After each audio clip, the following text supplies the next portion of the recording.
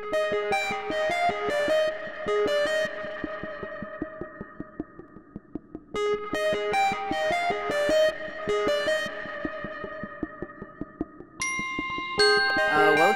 to the AngularJS talk. Let me introduce myself first. So my name is Shay Friedman. I am a consultant and a trainer in a company named Code Value.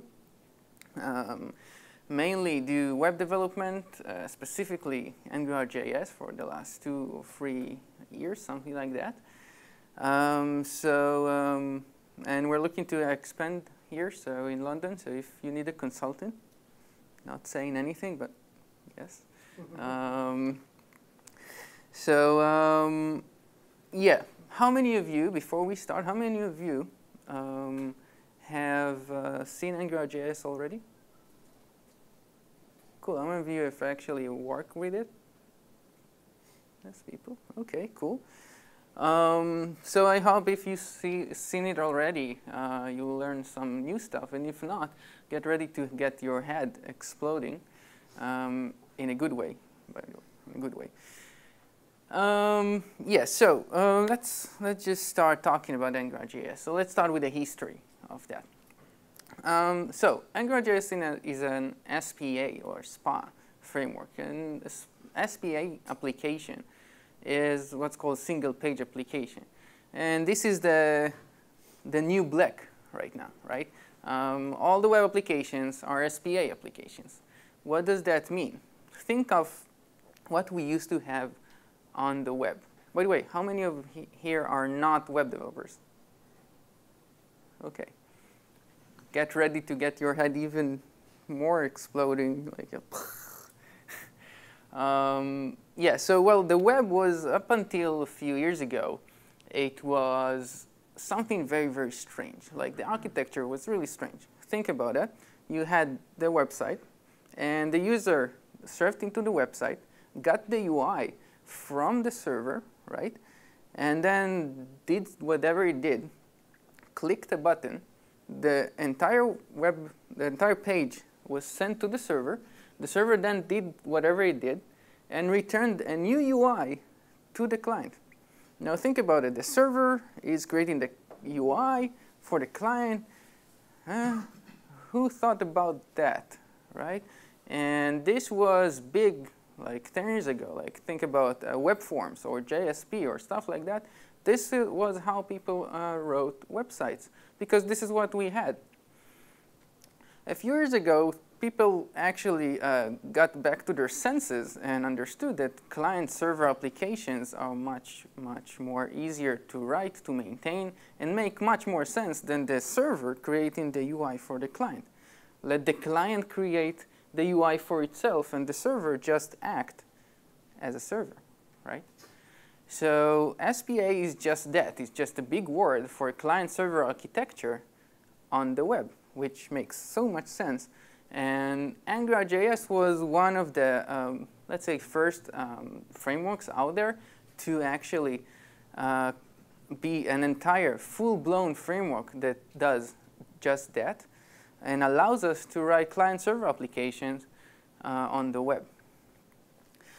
So Angular started about 5 years ago, 2009, by 2 guys working for Google.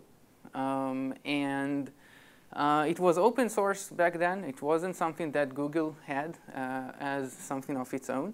And when Google saw what it was, when they released it as open source, Google said, well, oh, that's cool. Let's take it in, invest money in it, and we'll make it grow. So this is exactly what happened. Google took this to inside Google. It's still open source. You can still see the code. You can still contribute. But Google has 10 employees, full-time employees, working on AngularJS every single day. So this is a cool thing. And we will talk about this combination of Google and AngularJS, because we will see that they kind of go together in terms of AngularJS does something, and then Google tries to make it a standard in the web standards. So it actually makes a lot of sense. So it is now written by Google, and a lot of people ask me who uses Angular, right? Now, everybody. Everybody that is doing something on the web is probably using Angular, or if they're not using Angular, they will be using Angular. And the name of this session is AngularJS, the one framework to rule them all, and I really believe that. Like, I see the demand we have in my company for Angular developers, and it's just much, much higher than any other framework on the web, right? Almost non-existent, anything else. Like, let me show you Google Trends, right? This is, I took this a few days ago. This is Google Trends between AngularJS, Backbone.js, NoCode.js, and Ember.js. Now, just look at that. This is Angular, right? And this is all the rest. Wait, let me take that. Now, enough said, right? Now remember that Google Trends is written by Google, so maybe they do something on this chart. But anyway, if we take that aside, this is very impressive, right? Like Ember.js, which is kind of the main competition for Angular in perspective of the full-blown framework, is somewhere like here. This is it, okay? And this is Angular. So it's really crazy how much demand and how much buzz there is around AngularJS. And I hope that in the end of the session you will understand why, because it really is awesome. Another interesting Google Trends that I did is comparison between AngularJS and server-side technologies like Ruby on Rails, ASP.NET MVC, and Node.js. And it's interesting because you can see how the web is going more and more to the client, and the server just becomes a regular server. So you can see that Ruby on Rails was really big at around 2006, 2007, and it's just declining for the last few years. And also all the rest are just somewhere around there. But Angular is so much higher than everybody else. And it just shows you that the server is becoming, it's still very, very important, but it's not as important as it used to be a few years ago in the web, because a lot of the stuff is moving to the client. So who uses AngularJS? A lot of companies. These are the big ones. Like DoubleClick is the advertising company that Google has bought like a few years ago. And I heard the founding father of AngularJS talking about the framework. And he said that this is the biggest AngularJS application written in the world with hundreds of pages and stuff like that. So DoubleClick is a Google thing. They wrote everything with AngularJS, which is cool. They dog food in themselves, so it makes sense that they will keep AngularJS and not throw it away like some other companies do to technologies. So it's good. MSNBC, Virgin America, HBO, Netflix, YouTube, iTunes, all of these big names, they use Angular. Not for the entire sites, most of them, for parts of the sites, because they have huge, huge sites. But this is cool. Like, these are really big names, and I really, not joking, most of my work today, like, not most, all of my work today is just helping companies move to AngularJS. And really, I think in the last 3 years, I did one project with NoCode.js, a very, very small project, and I think that's it. The rest is just Angular, the one framework to rule them all. By the way, built with AngularJS.org, if you want to see a list of sites that are written with Angular, that you can just add your site there. Just a list, just an interesting list to go through. So what we're going to do, I don't have a lot of slides. Most of the slides are just bullet points for the demo. We're going to build a demo so you can see the power of Angular in real time. This is what we're going to build. It's called TaskJig because it's a small task management system. And what it's going to do, we'll be able to add stuff like hit this, click add task. The task will be added. We'll be able to complete tasks and do stuff like that. So a very small task management system that we will write with Angular. So the first bullet point I want to talk about is data binding. Now, how many of you work with frameworks that give you data binding? Yeah, so quite a bunch. I used to write jQuery applications, and jQuery doesn't have this thing, this data binding thing. And when I saw data binding in Angular and I understood what it was, amazing. You know the feeling that you get the life, the blessing of life in you, or you see the sunrise after the darkest night, or you're in a party, everybody around you is having the time of your life, and you're like stopping and thinking, whoa, dude, I'm having the best time ever. So this was data binding for me. Really, it's crazy. Like when you go data binding, you can never go back. It's like water. You need it. You cannot resist it. You just need it. And I'll show you a really simple example of that. And we will see throughout the session how data binding can make your life so much easier when writing UIs. Really, I cannot explain in words. It's just a feeling, you know. So let's do really a simple, very simple example. So there is a lot of code here just for the HTML part. It uses Bootstrap to make it look nicer, but that's it. No code whatsoever at the moment. So let's go let's go here and add this input type text ng-model txt, and let's do this and txt. Okay, so we have that, right?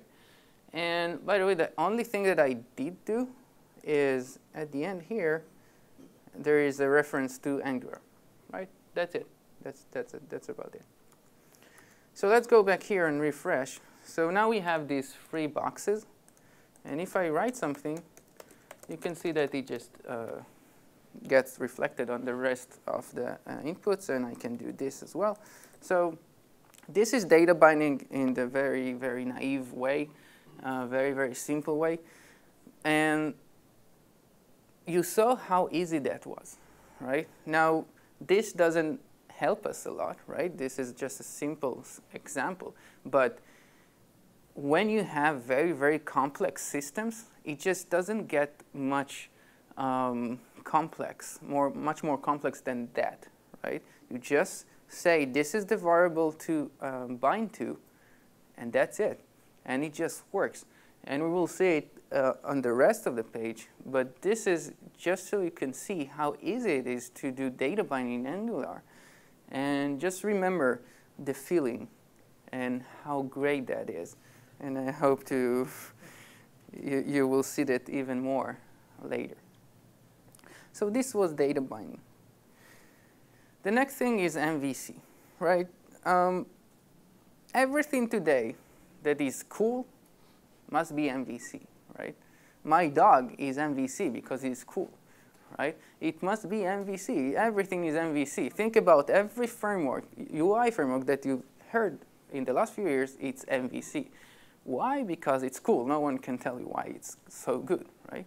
And every framework takes it to a different approach. Angular takes it very directly, let's say it like that. The model in Angular is just a plain JavaScript object, right? Just object that holds data. That's it. The controller, again, is a database, a JavaScript object that has methods, right? And it handles all the requests from the user. Like the user clicks a button or something like that, the controller will handle that. And the view is just HTML, right? The view should be some kind of a template. And what Angular does, which is kind of makes sense, is they take HTML and make it and use it as a template. And HTML is a great templating system, right? Really, really good. We will talk about HTML in a few minutes, about the good and bad sides of it. But HTML as a templating system is really good. So why change that? So the view is just HTML. Let's see it in code, right? So we are here. Now we need to add, I want to add the controller. So I have a script here. This is not a bad practice. You put the scripts in another file, but I do a demo, so I'm allowed to do that, but not in the real life. So a JavaScript object is just a function, right? Let's call it main controller. And we're going to get something that it's called scope. And we'll talk about it in a second. Now, this is our controller, and that's it. Now we can have stuff in it that interact with the UI. What we want to do, let's say that we want to have the functionality to add tasks. So what we need is a way to interact with the UI, right?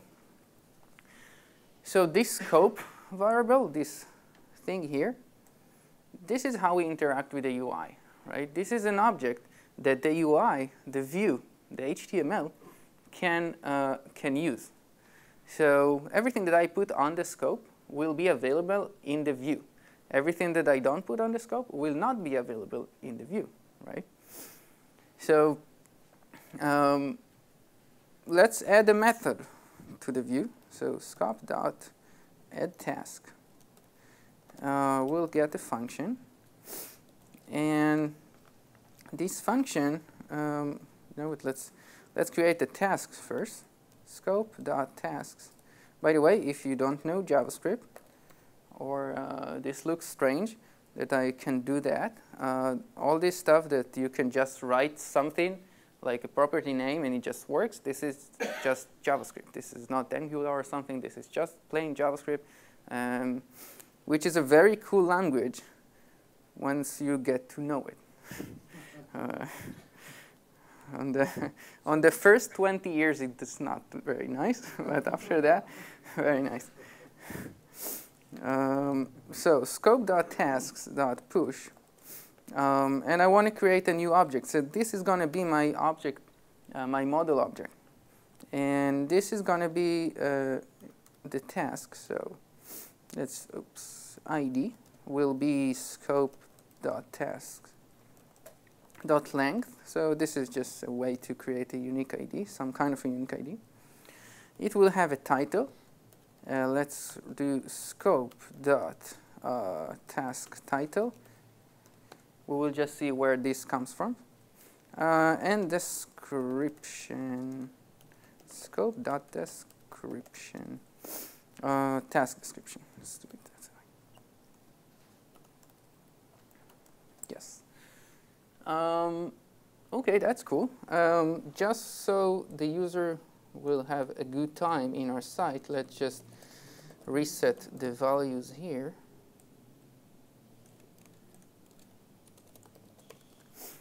So now we have that, right? This is my controller. And now I need to make the UI interact with that.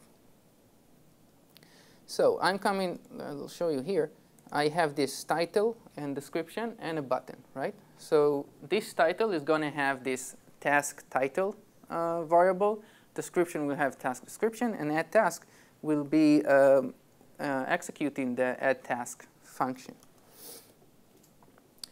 So to do that, here is the title. This is the input for that. So I'm just going to add ng-model equals task title. Now, this task title here is going to be what I see here. Okay? I don't need to write $scope inside the UI because this is all the UI knows. So you don't need to write $scope every time. $scope is just for the controller. So this is the way we interact between the UI and the code. So this is the title. And ng model can go on text area as well. So we'll add text ng model here. Task description. And last but not least is the button. So what we want to do is when someone clicks the button, it will execute the method. So we have something called ng-click, which say add task. And we can actually execute a method there.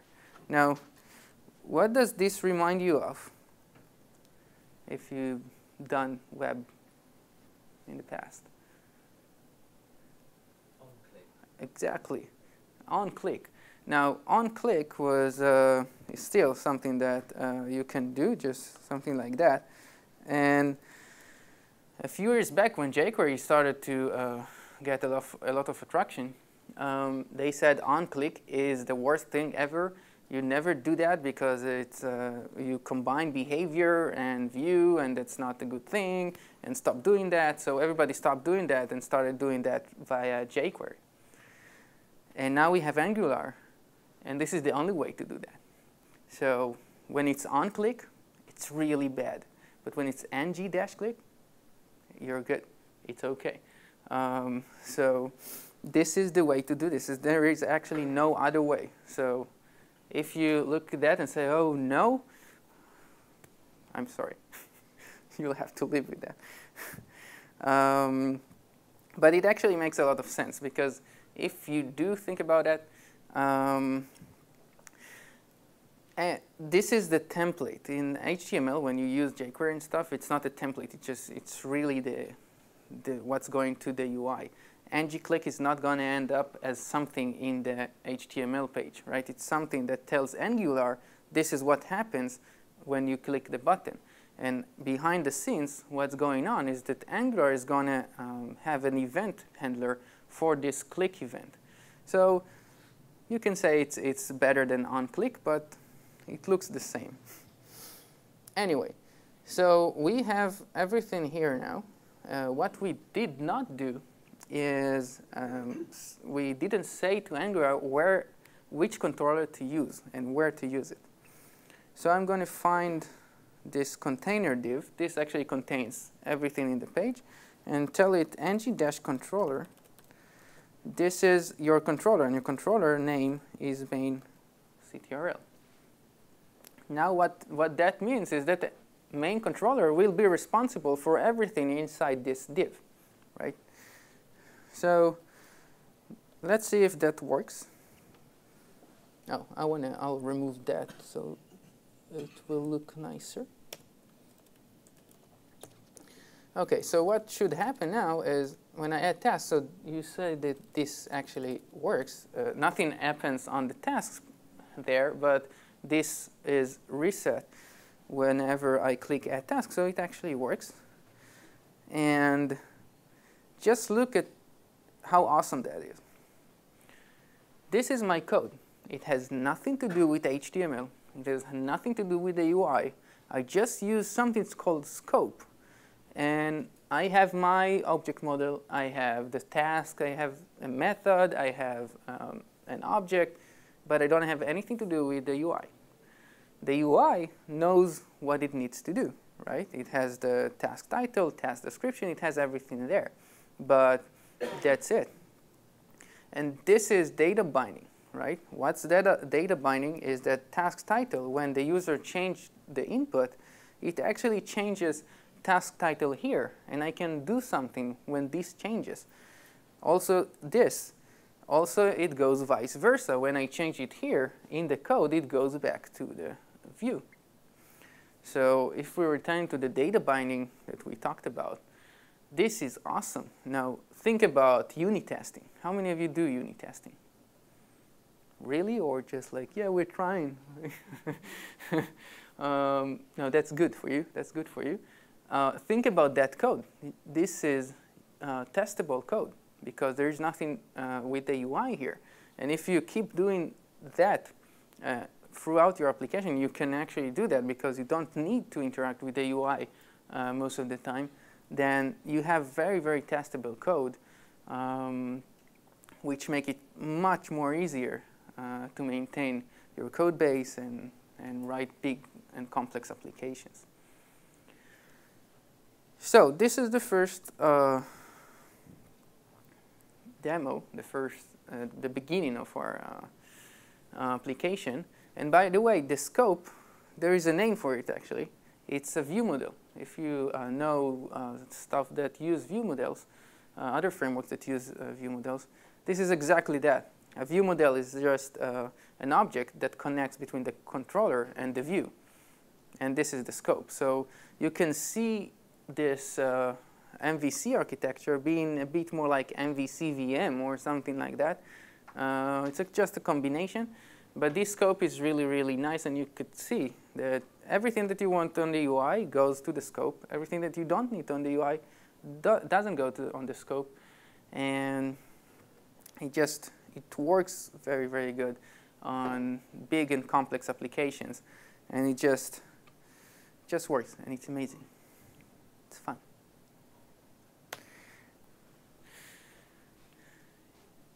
HTML.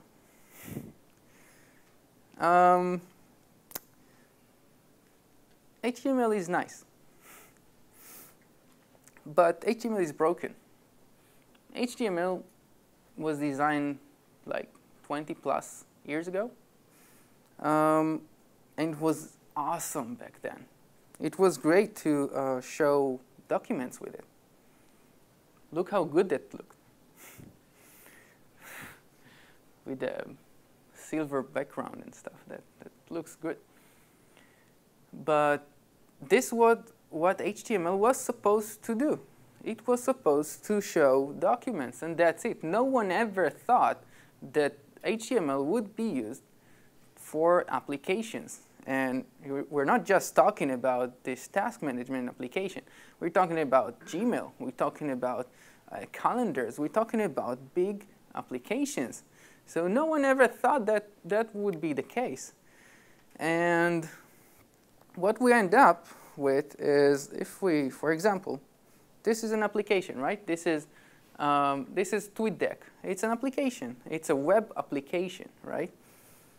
You can go like this, and you can do like this, and you can click stuff, and it looks really nice, right?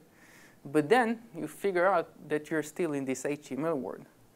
How do you do that?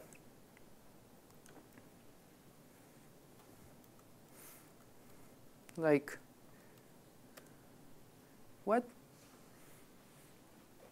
What? This shouldn't happen. I have to have the ability to actually stop that from happening. This doesn't make any sense. Now, if you want a really nice thing to do for your colleagues, get some of your colleagues. If they don't, you know what? If they don't know HTML, doesn't matter.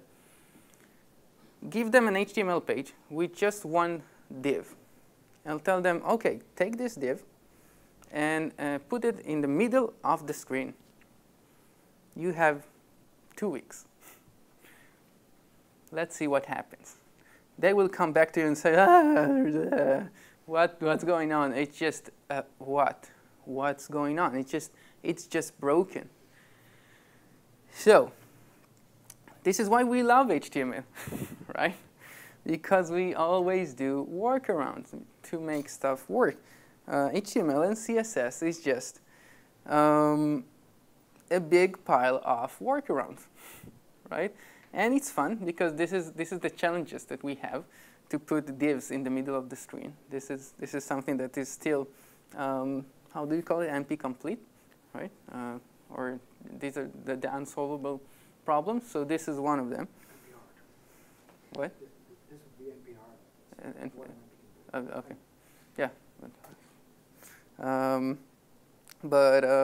Yeah, so what I like about Angular is that they say, well, we cannot fix HTML because this is what we have. Now, HTML5 and all this stuff is nice, but it still doesn't fix any of the big problems.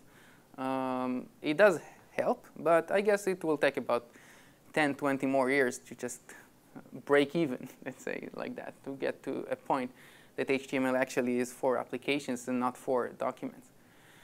But Angular says, well, HTML, it's problematic, but this is what we have, and we have to live with it, and it's OK.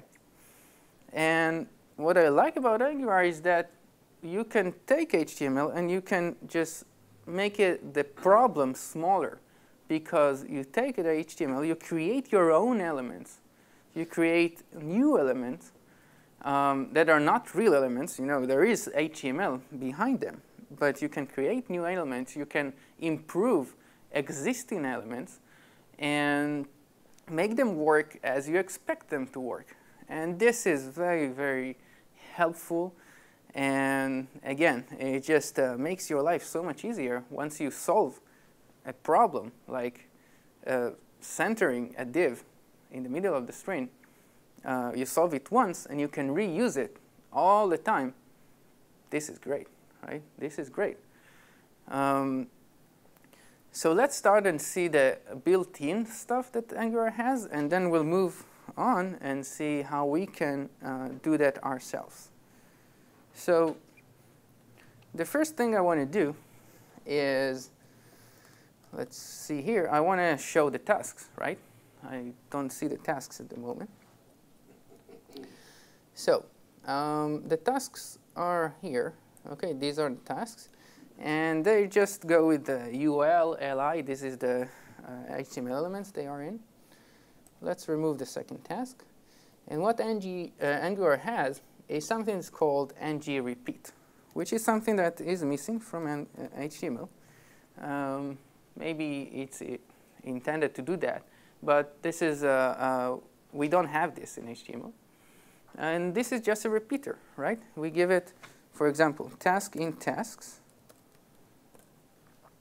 And what's going to do now, it will take all of this element and insert that. Like, it will duplicate each and every element for every item in the tasks array. And you will see all the tasks just by doing that. So what we don't have, we want to have the title, right? So we just do task.title. And here, task.description. And we're pretty much done. Let's see that. So now when we start, we don't have tasks, right? And when I do that, we just add it, right? So look how cool that is. And if you're coming from jQuery background, something like that, this might take a while to do in jQuery. And here you see how easy it is. And again, data binding. The magic of data binding, because I didn't write any code. What happened is that tasks was changed here. When I did that, I actually added a new task. And when I added a new task, this UI element, because of this ng-repeat thing, knew that I added a new task and added it to the list by itself, because this is what data binding is. And again, crazy. So much fun. Small tip, in Angular 1.2, they added something called track by, and you can do this, tasks.id, and then it actually helps in performance. So if you have big lists, Angular just goes through the changed items, and it knows what to change because it tracks it by the ID. So you need some kind of a unique ID or something like that, and then it just changes the rows that actually changed. If you don't have that, it will just rewrite the entire HTML for this repeater. Okay, so just a new thing in Angular 1.2. Okay, so we have that. Let's see that everything's still working. Cool. So we have that. Now let's add something, because something that is really missing in my application here is a way to complete tasks. No task management system is done without a way to complete tasks. So the first thing I need to do is add a way to know if a task is completed. So I'm going to add to my task object a completed property, and it will start with a false. Let's add another function to the scope that can toggle this completed thing. So scope.toggle completed equals function. Now we're going to get a task here. Okay, and task.completed equals not task.completed. So this will toggle from true to false and from false to true. So this is all I need to do in the code. Now let's do what we need to do in the UI. So in order to complete a task, I need some kind of a button, right? So let's add a button. Button. Let's say it's complete dash incomplete. We can take care of that as well, but it doesn't matter at the moment. Complete incomplete, and ng dash click equals toggle completed task. Now this is a really nice thing, because some frameworks do not allow you to call a method, execute a method with parameters. And then it makes it hard to understand, especially in repeaters like that, to know which task we are working on, right? So you need to have some kind of an index on the element or something like that, and you start investigating the HTML DOM in order to understand where the user has clicked. This is very convenient, because what's going to happen now, Angular, when someone clicks this button, it will call toggle completed with the actual task that we are working on the same row. So this is very, very, very handy. Now we want to see that the task was completed, right? So let's do this via CSS, okay? So I want, when a task is completed, I want to add a CSS class. So let's remove this, because I don't want it to be blue. And with ng-repeat, I have also something that's called ng-class. And it has this kind of weird notation, weird syntax, but that's the way it is. It says, OK, this is, let's not info, success. So this is the name of the CSS class, which will be added when task is complete, task.completed is true. OK, so this is the expression, and this is what's going to be added. When task.completed is false, this class will be removed. OK, so again, we have, if we did it with jQuery, it would take much more time. And this is just a very, very expressive way to do that.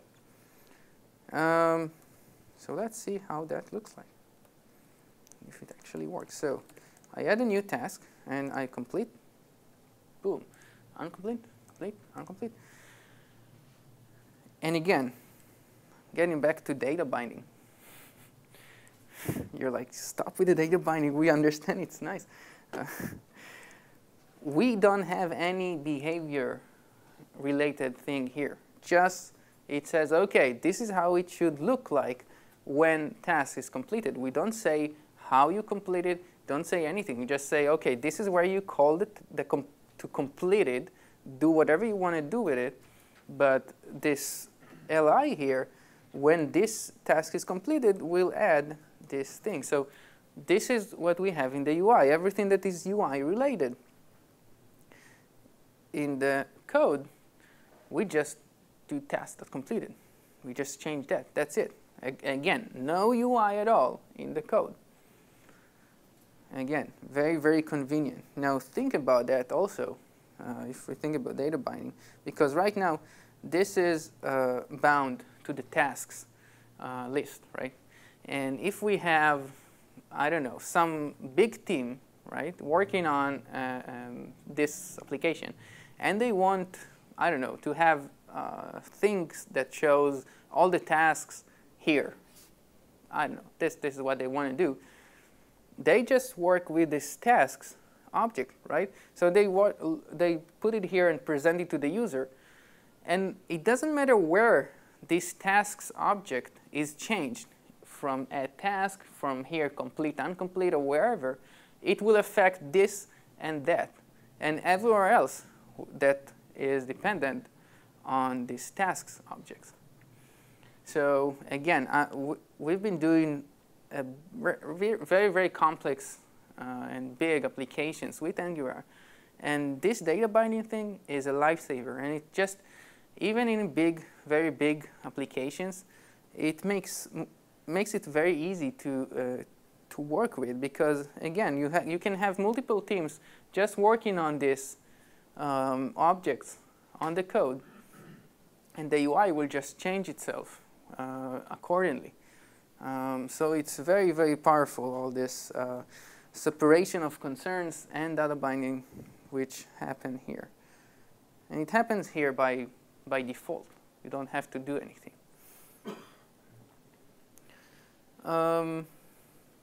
OK.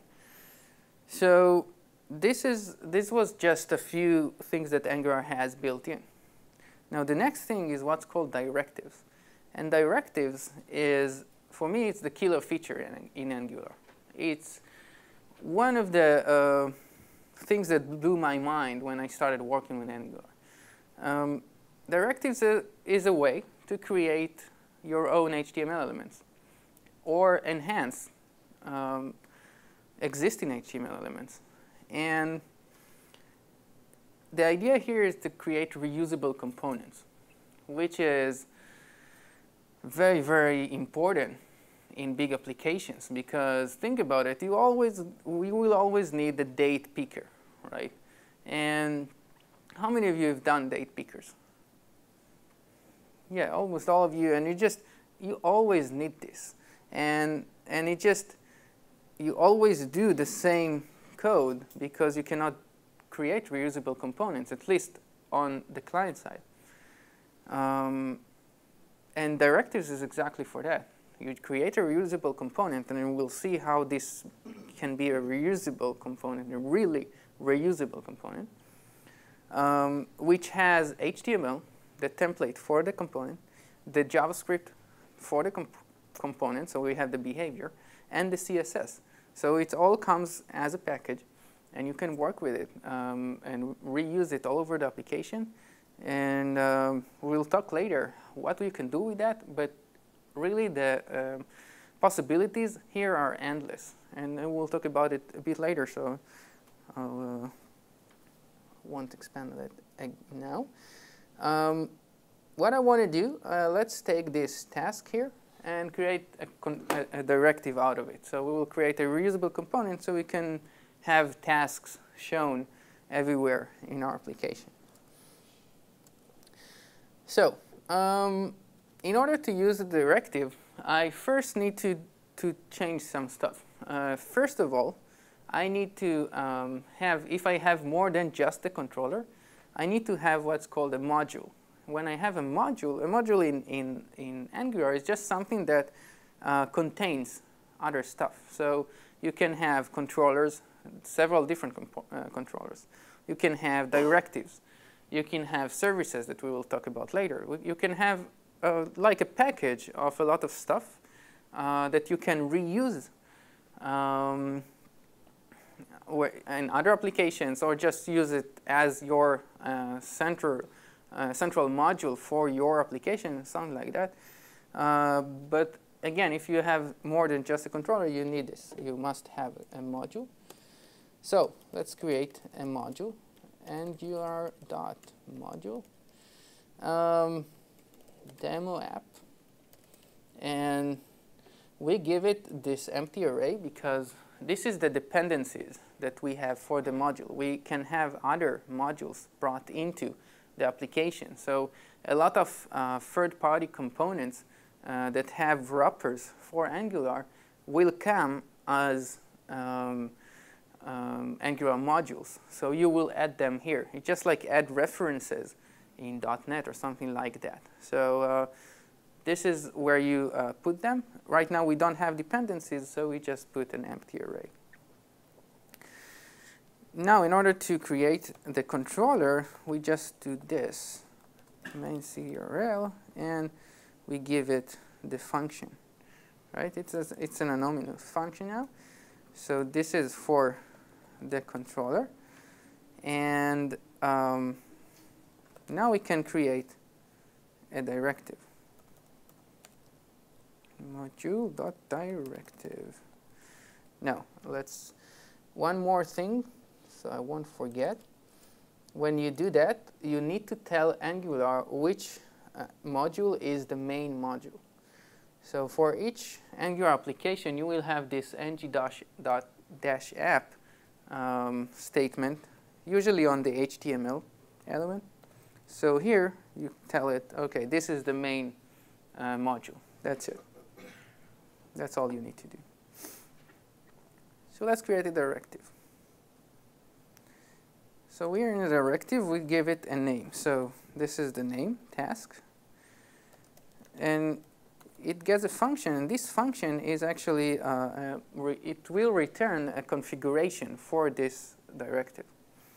So we do a return here, and it will return some configuration. So the first thing is what's called restrict.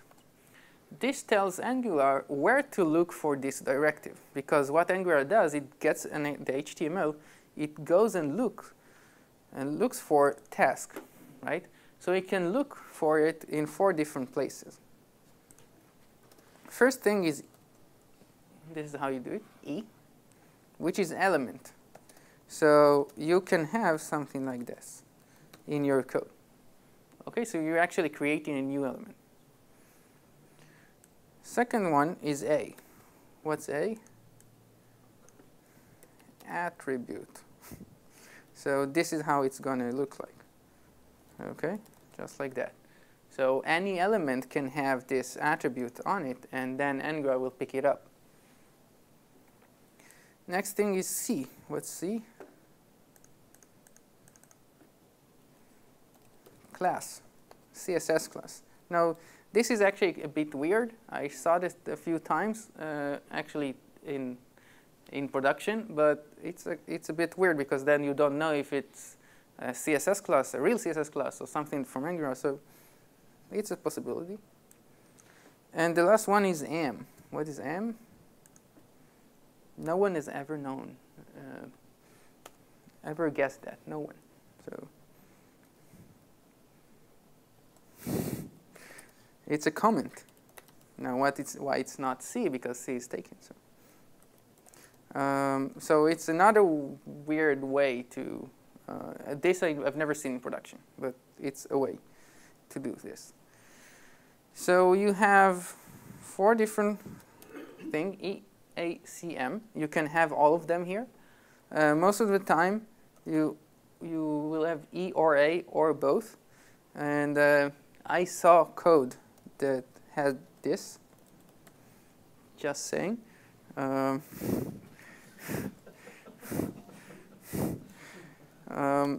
Anyway, we'll need an element, so we'll use that. Now the next thing I need is template. Now I can have just a template here, so I can write div, whatever. Writing HTML inside a JavaScript string, not that big of fun. So you have a better solution, task URL, and you give it a URL, a relative URL, and you will put the task template in this HTML file. So we will create this HTML file in a second. And what Angular will do, it will actually go to the server, fetch this HTML, and use it. And it has this cache thing, so it will be cached. It will be done only once, not every time. Next thing is scope. Now, I told you that directives are actually reusable components. Now, if this directive was to be reusable, and it wasn't inside, it was put inside a controller, and it used the scope, the entire scope of the application. If you had two of these,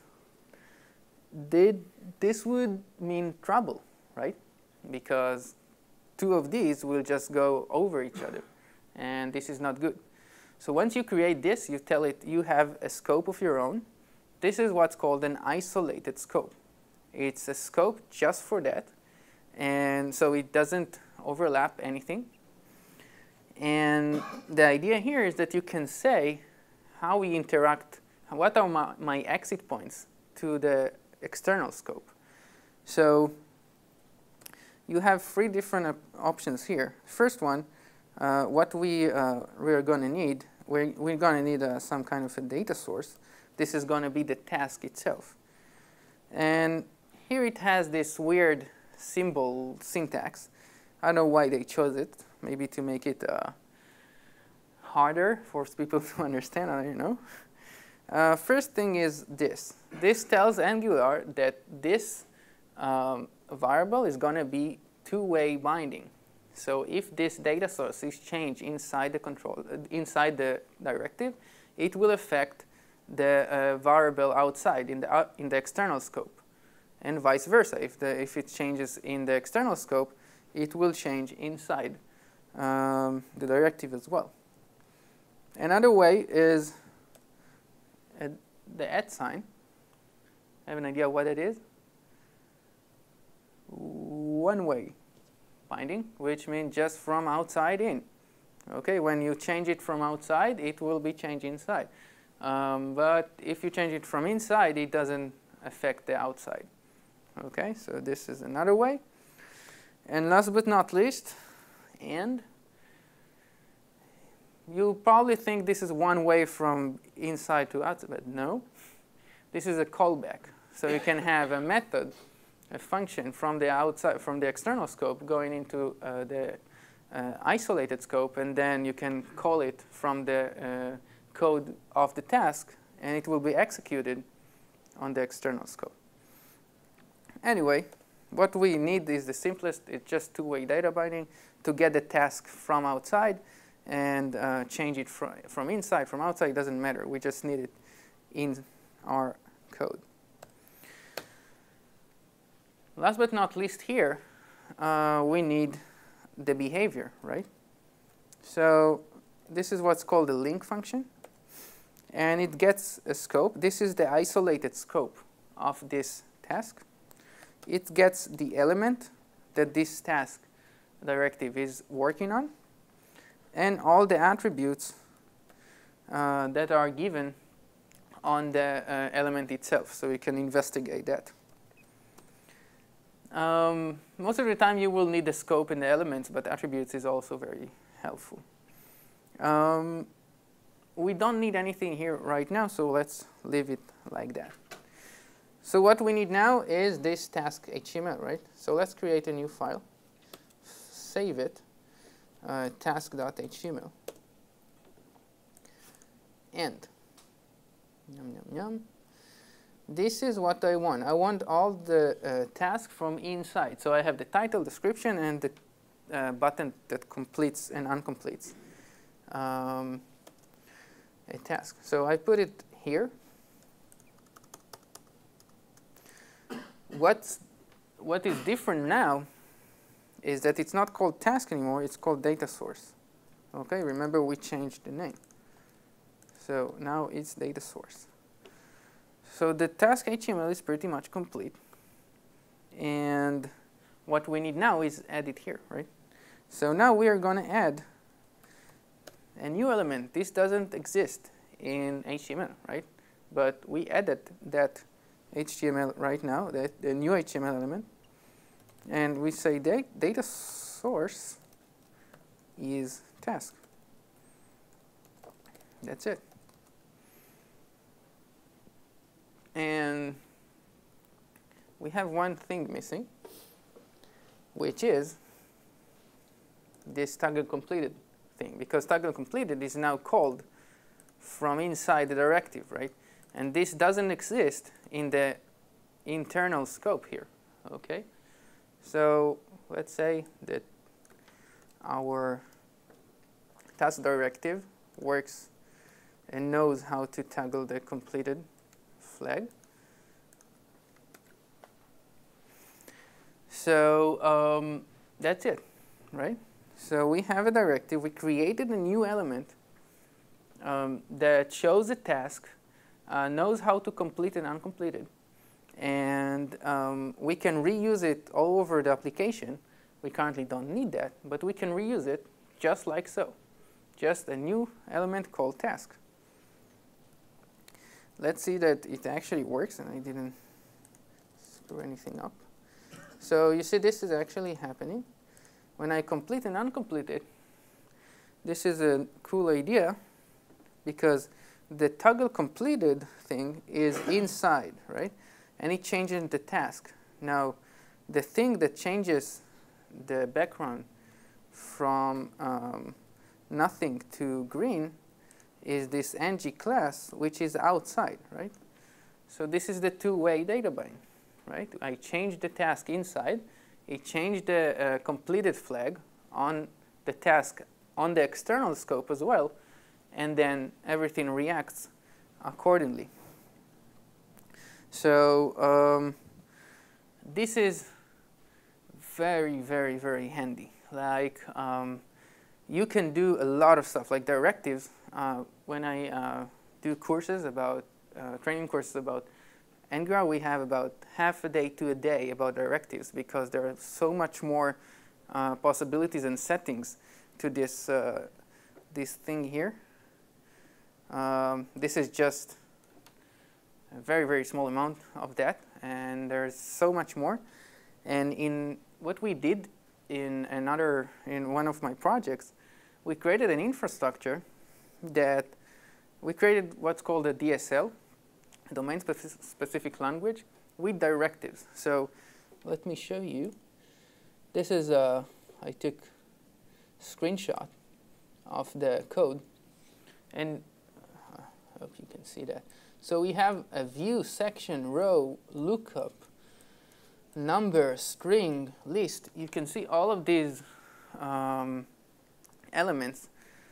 This is how they write screens. They have the infrastructure, and they don't write HTML at all. They write this. They use this DSL, the new elements that we created, and this creates HTML eventually, because we have, just like here, we have the template HTML, which is the real HTML that's going to be inside the HTML DOM. Because if we create something that is called task, the browser doesn't know what task is, right? And it will never know what task is. So this is how we created a new HTML version of our own. And just like I said, that when we had that HTML is broken, right? And HTML has a lot of problems. We created this DSL. We created our own HTML. And what happens from there is that all of the bits and bytes of the HTML, they are taken care of inside these directives. And we take care of them just once. And we don't need to take care of them here and there and here and there, right? So it took time to get to this kind of infrastructure. But once you get there, it's amazing, really. They create new screens for the application they have, and it's kind of a complex application. They create new screens in about 2 days with everything that you can think about in a line of business application. And it's something that we never thought we could achieve, but Angular just allowed us to do that. So directives is really a killer feature. It's not an easy thing. You can see that. I'm sure you're looking at that and like, but when you get that and you use it and you create an infrastructure, it's amazing. It's really amazing.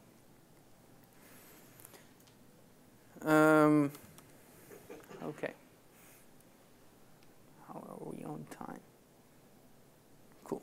Okay. next thing I want to talk about is services. Services is another part of Angular, and this comes to show you that Angular has this idea of architecture, and it's kind of hard to break it. Now, just like any other framework, you can break it, and a lot of people do break it, but you need to, most of the time, you can go and you can kind of work with an architecture, and it works great even in big applications. And one of the main things in the architecture, and we saw the MVC thing and the directive things, and services is another thing. And the idea here is that services will give you all the things that do not relate to the UI. So you have requests coming in to the controller, right? And the controller does whatever it needs to do, but when it has logics, or it needs to go to the server, or it needs to go to some other resource, it will ask a service to do that for it. So you have services that go to the server, go to resources, do logics, run web workers, if you're familiar with that.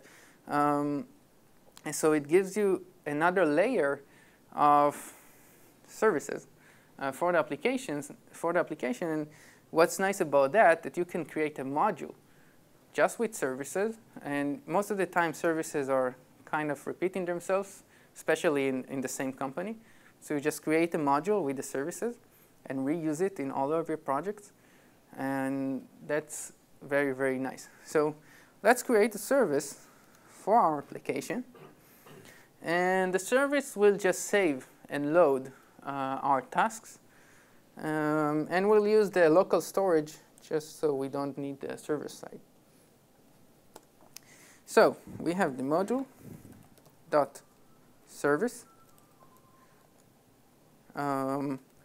Let's call it task saver, and again this returns the actual instance, right, of the service. Now I don't need anything fancy, so I'm just going to return an object with functions. So the first function is going to be load. First one is going to be save, and it's going to be function which gets tasks, and local storage dot tasks equals JSON dot stringify. This is probably one of the coolest names for methods ever. Stringify. This is just because local storage only saves stuff as strings, so we need to serialize that to JSON. And then do load, return JSON dot. You would think that if they had stringify, so cool. So now you have parsify or something, but no, just parse.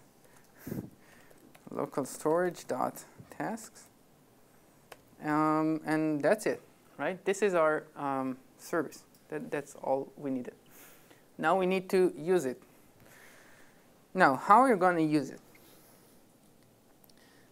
Something that you didn't notice, or you were too tired or something, is that scope there, right? Where is it coming from? We're just using it here, right? We're using it just like someone initiated it for us, right? And this is exactly what's happening. Only what I need to do in order to use this task saver is add task saver here. Now, what's going on here? This is what's called dependency injection. It's something that is coming with AngularJS built in. And the idea here is that you never knew a service or something else, I don't know, like scope or other built-in stuff. You just get that from the framework. And why do you need that? Because it makes your software much more testable. They thought about testability from the beginning, and this is one of the options. This is what came out of it, this dependency injection idea. So right now, it looks what it does. It looks for the parameters here, and it says scope, $scope, and task saver, and it goes to the where it holds all the names of all the functions and all the objects that relate to Angular, and then it says, okay, $scope is something built in, so I'm going to get that and initiate that and return and put the instance inside $scope. And task saver, I'm going to look for that, and where is it? This is exactly what we put here, okay, because it's the same name. So it works by the name at the moment. You can make it a bit better. I'm not going to go over it, but that's the idea, right? So it's really a nice idea. And now what we need to do, we need to add two methods, one to load the tasks and one to save the tasks. So let's do scope.load tasks equal function. So I want to do scope.tasks. This is my object model. Task saver.load. And same thing with scope.saveTask. Function. Yeah, forgot that.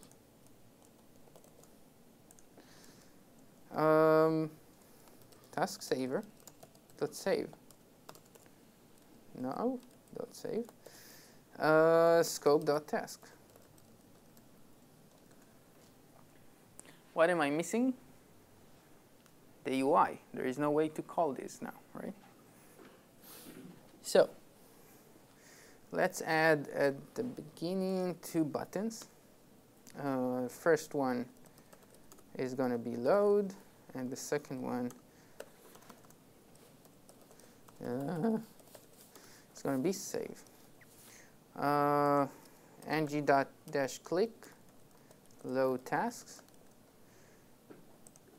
ng-click save tasks. So now we had the service, what's calling the service from the controller, and what's calling the controller from the view. So we had all the layers.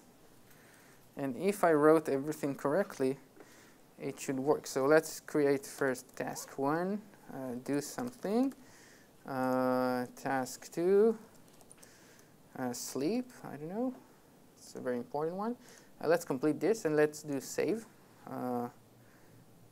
Okay, and reload and push load, and it works. Now, again, data binding, we saved the tasks, we loaded that, just put it inside scope.tasks, right? And the UI, it knows the class to put it in, wherever to put it, the same amount of items are shown, the correct page, everything that you saved is now loaded and bound to the UI, and you see how effective and how powerful that is in terms of an application. And look what we made in like an hour. An entire application you can complete, uncompleted, load, save, add tasks, and of course you can do much more. But in an hour, I think it's a very nice thing. And we also have a reusable task component that we can use somewhere. So really, there is a lot of things that we've done here, and it's not that hard to accomplish. And it doesn't get much more complex than that in other, in like bigger applications or other applications. It just, this is how it looks like, just much more code because it's bigger applications. A few more things that I want to talk about Angular. First is the learning curve. The learning curve, I don't know how you feel right now, but the learning curve is not that easy, right? It's not that easy to learn Angular. It's something that you need to go through. You need to understand the way Angular does stuff. When I started with Angular, and I started with jQuery before that, And jQuery, the way you do stuff with jQuery and the way you do stuff with Angular is different, totally different. And I had, like, really, I did stuff, God forbid. For example, I had there is this method that you need to call in Angular for when you use third-party components. And I didn't really know how to use it back then, like 3 years ago. And I called it once and didn't help. So I don't know what I thought, but I said, well, let's call it twice. So it was one call and then another call, and it didn't work. So I said, well, let's call it 3 times. Third time, it worked. So I had 3 lines of code, same lines, and after 3 lines, it worked. I still, until today, don't know why it worked. I guess it was before Angular was 1.0, so it probably was a bug in Angular and my bad coding because I just didn't know how to work with Angular. I don't do this anymore, okay? I learned, but it was really hard. And if you go and look for, in the web, there are tons of articles and blog posts about, I'm a jQuery developer. I want to move to Angular. How do I do that? So there are a lot of posts about that because there's this thing called the Angular way, because Angular has this idea of how you do stuff. And you probably want to go with Angular and not do stuff like this. And you can do stuff like this, but after that, down the road, you will regret that. So you probably want to learn this as good as you can. Like you can go to a training course, you can read books, you can watch courses online. Try it yourself before you jump and start working on something in your workplace. Try it yourself, try creating your own thing, because you must know Angular before you start doing stuff. Just so after that, you won't need to rewrite everything. You can also hire consultants that know what they do. I don't know who, but you can do that. But really, just learn before you jump into that. Third-party components, they usually are written with jQuery. So you need to write a wrapper around them for Angular. So this is just something that you need to know. Most of them, if not all of them, already have by now wrappers for Angular, but if they don't, you need to write them. You need to take care to take this into consideration. One thing we did in one of my projects is that we took a grid. Now think about a grid. We all do grids, right? All the time. Grids is something that shows data, and we all work with data, and we all need grids.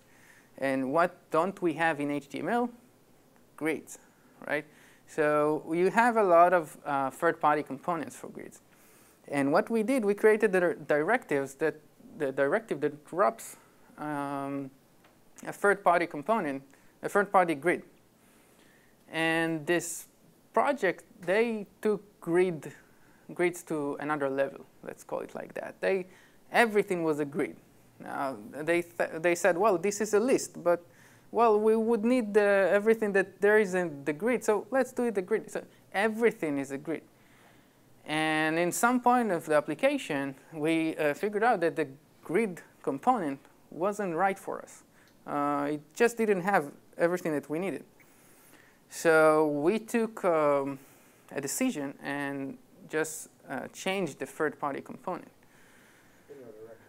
In the directive, yes. So this was actually a very nice experience because the grid was everywhere. So we changed the implementation of the directive, and it just worked.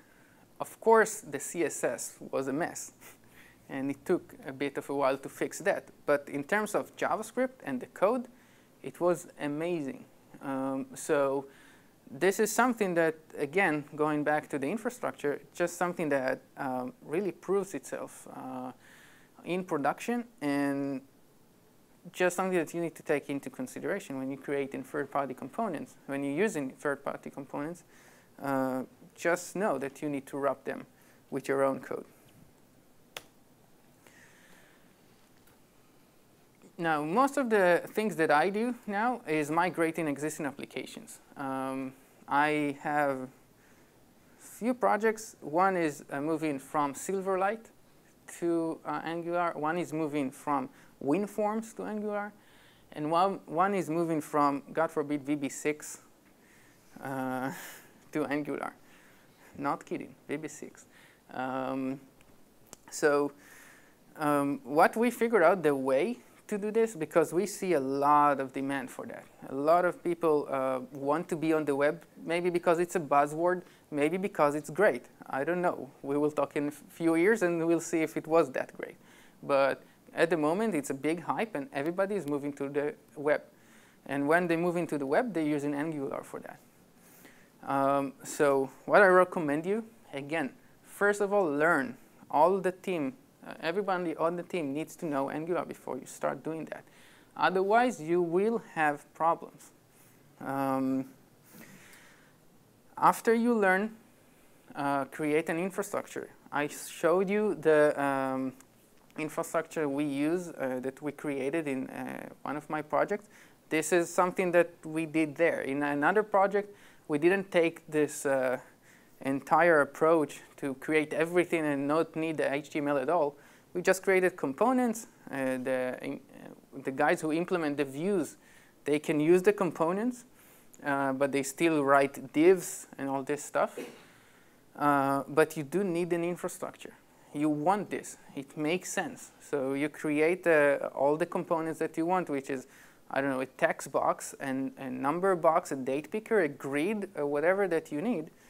And then you reuse it all over your views. So create an infrastructure, have a team just for the infrastructure, and then start implementing the views. And you can just create a basic infrastructure and then implement the views and enhance the infrastructure while you continue implementing the views and continue like that. So this is my suggestion. If you're thinking about that, take this path, because down the road it proved itself, and it's amazing to see. I really didn't think it would work. Of course, there are problems like any other thing. Most of the time, when you almost hit production, you get to a point where you have performance problems, and I gotta say that they have a new version almost every other week. And every version improves the performance. And of course, there are a lot of things that you can do in order to make your application run faster. And so, of course, there are problems. Angular is awesome, but there are things that you need to know. And again, it's very easy to fix them when you have an infrastructure, other than just going through all the views in all the pages and fix stuff. So just my recommendation to you. Now, last thing that might be a problem. Angular, until version 1.2, supported IE 6 and 7, and of course all the other browsers. From 1.2, they do not support IE6 and IE7. From 1.3, which was released a few days ago, they do not support IE8. Okay, so this is something you need to take into consideration, because if it doesn't work, if it doesn't support what you need, then you might have a problem. So you might want to stick with an older version of Angular or just not use Angular. This is just something that you need to think about. Why are they doing that? They are a part of Google, and Google, by the way, in Gmail, they don't support IE8 anymore. Okay, so they just get in line with other Google products and drop support for IE8. I do hope it works. So there is no IE 6, 7, or 8 anywhere in the world, or 9, or 10, or just stop using IE. But if we can get rid of IE 6, 7, and 8, that would be great. But I know it's not always the case. So just know that you might. This is how it works. So just need to know about that. Okay, so we have a few minutes for questions. So let's do that. Do you have any questions? Yes. Yeah, here. Sorry. In your example with services, I was wondering how come the services are not handled the same way as the directive? Why do you have to pass the services name? Okay. When the directive is already there? Yeah. So the question was, why do I handle directives and services differently? Because directives, I just created it here, and then I used it on the UI. And service, I created it here, but I needed to say to the class, to the controller function, that here I want to use task saver. So services and directives serve a different purpose. Directives, they go from Angular to the code. Services go from the code to the other code, and it doesn't go from through the UI.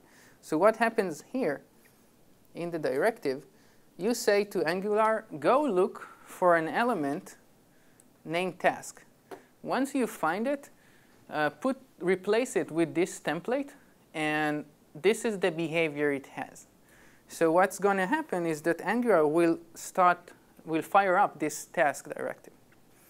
The service, on the other hand, it doesn't have a UI. So Angular doesn't know that it needs it or doesn't need it. So it's just there. It will not be initiated until someone requests it.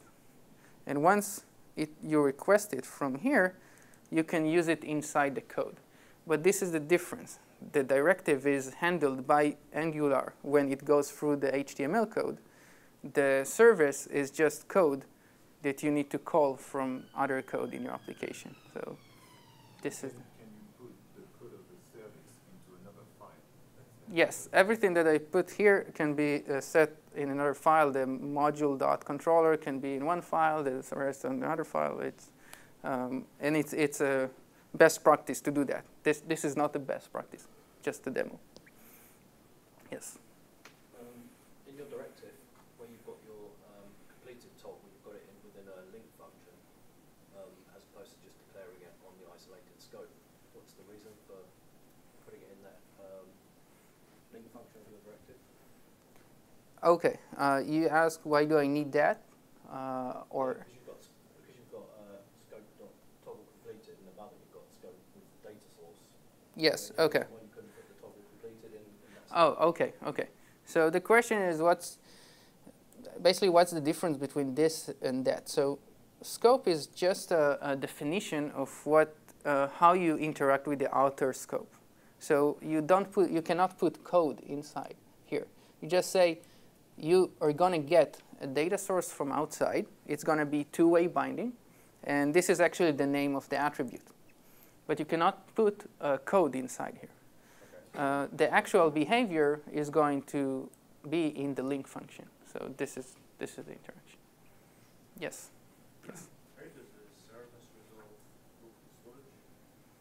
So in your service, how does it resolve local storage? Google storage? Local storage. Okay. How does it resolve local storage? Yeah. Oh, okay. Local storage is just something in the global element of JavaScript. So it doesn't need to look for that.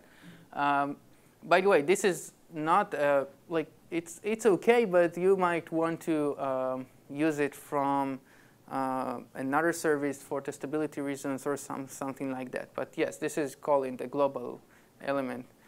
By the way, Angular has wrappers for almost all the global elements. So if you have something like window dot, I'll just put it here.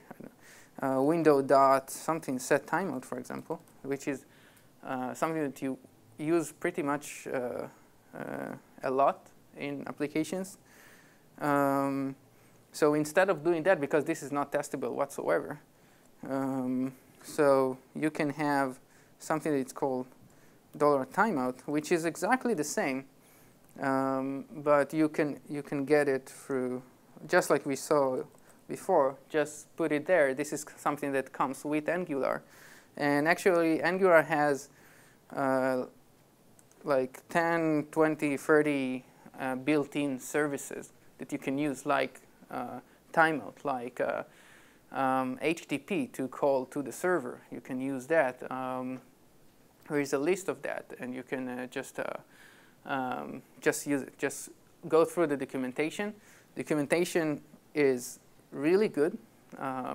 It was very, very bad, but about a year ago or something like that, they just rewrote everything, and it's just a really good documentation. So just go to the website. It's AngularJS.org, and everything is just there.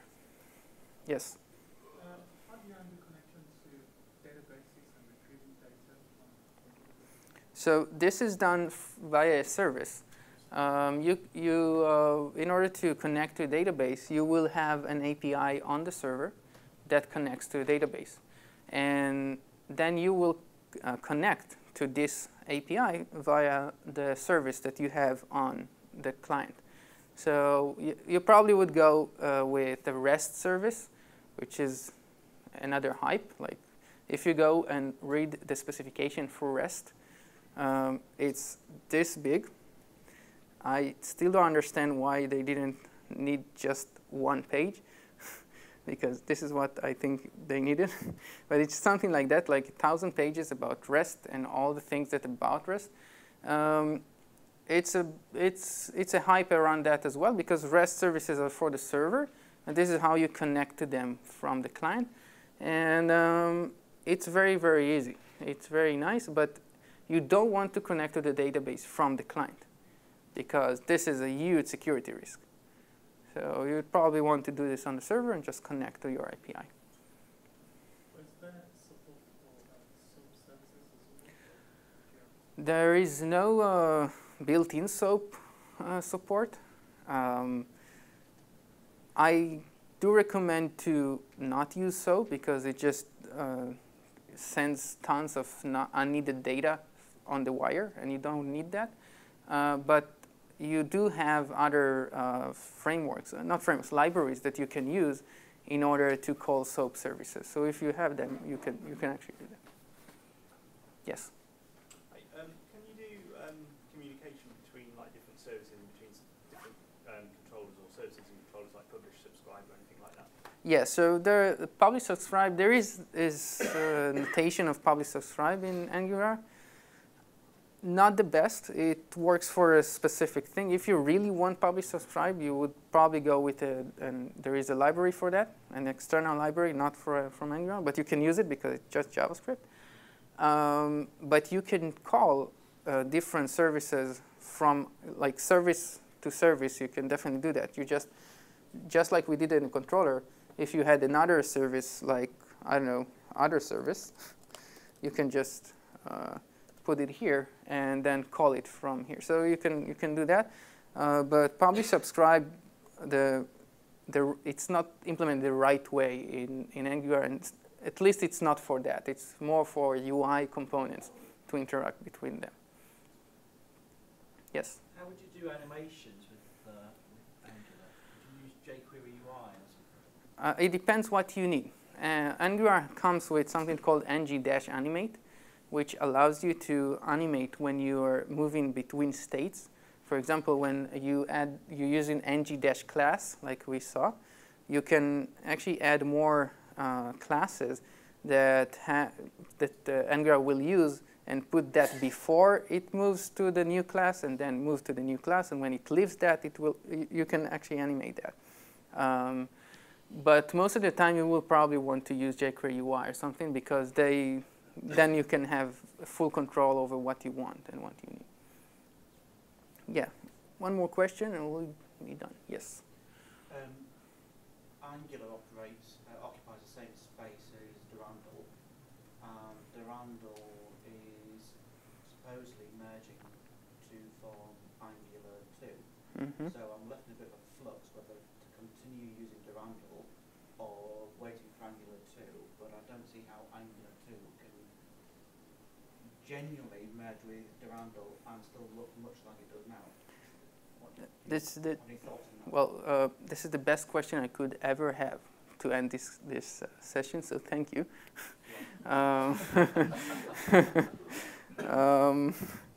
So the question was, there is another framework called Durandal, which they said that it's merging with Angular, and what it's going to be, it's actually going to be a plugin for Angular and going to work above Angular. So what they're going to do, they're going to keep the API of Durandal the same, and everything underneath it is going to be Angular. So you don't even know that Angular is there.